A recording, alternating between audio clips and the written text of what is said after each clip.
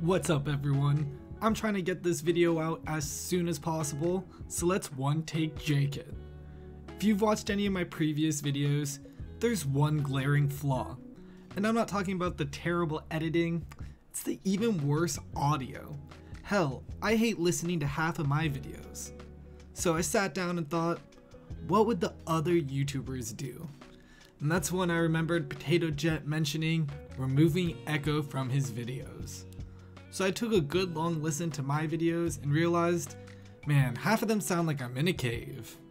So I need a way to dampen the sound reverbing back into my mic. A condenser around the mic would do the trick, and if you don't know what a condenser is, it's a ring that surrounds the mic and dampens the waves reverbing back into it.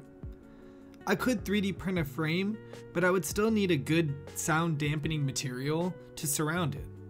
And the answer was fairly surprising. Towels! I watched this video and it taught me that towels are basically the best sound dampening tool available per inch of thickness. They're outperforming the acoustic panels that I have up on my wall right now. Let's talk about the design. Two walls surround half the mic that are 3mm apart, wide enough to fit a towel between them. Both walls are loaded with triangular holes. These holes allow the sound waves to pass into the towel. There's about 30mm of inclined plane from the walls to the mic. Embedded in that plane are some triangles so the sound doesn't reverb off the bottom. Alright, let's get to building this thing. So the 3D print is done, and now it's time to put it on the mic, see if it'll fit. There's some cracking on the right side of the frame, but it doesn't really matter since the holes are just so the sound waves can pass into the towels. And it fits. So everything looks good, and it's time to put the towel in it. We'll get one last quick shot of the frame before we put the towel in. And I fold the towel in half, and I'll make sure that the crease lines up with the 3mm gap.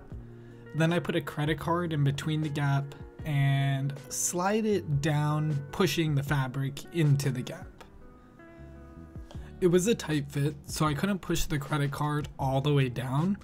But in the next clip, you'll see how I was able to pull the fabric all the way to the bottom and then use the credit card to smooth it out. But the credit card did help start it, especially around the corners. In the end, I'm glad I got lazy and made these big triangles in the back.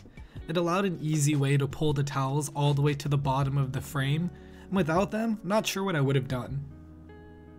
Now that the fabric has been pulled all the way to the bottom of the frame, you can use a credit card to smooth it out.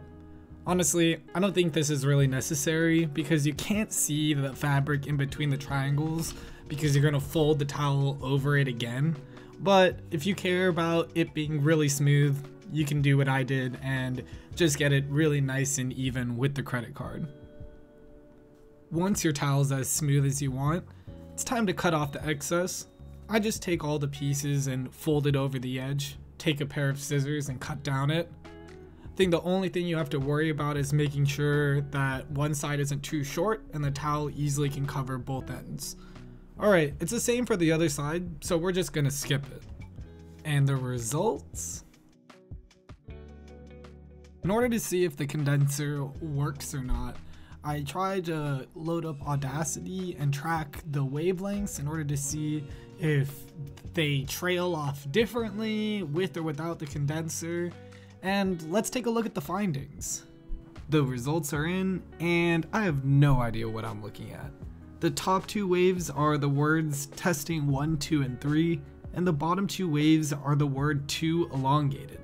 To be honest, I can see the difference in the two waves. To me, there's definitely a sound quality improvement, but I just don't see it. Maybe it's placebo effect. If you can see the difference in the waves, or can hear the difference when I put on the isolation ring, drop a comment. Alright, well, that's the end of this video. Like and subscribe if you enjoyed what you saw, and to check out more of my builds, you should follow my Instagram at Mr. Catnaps. See you next time.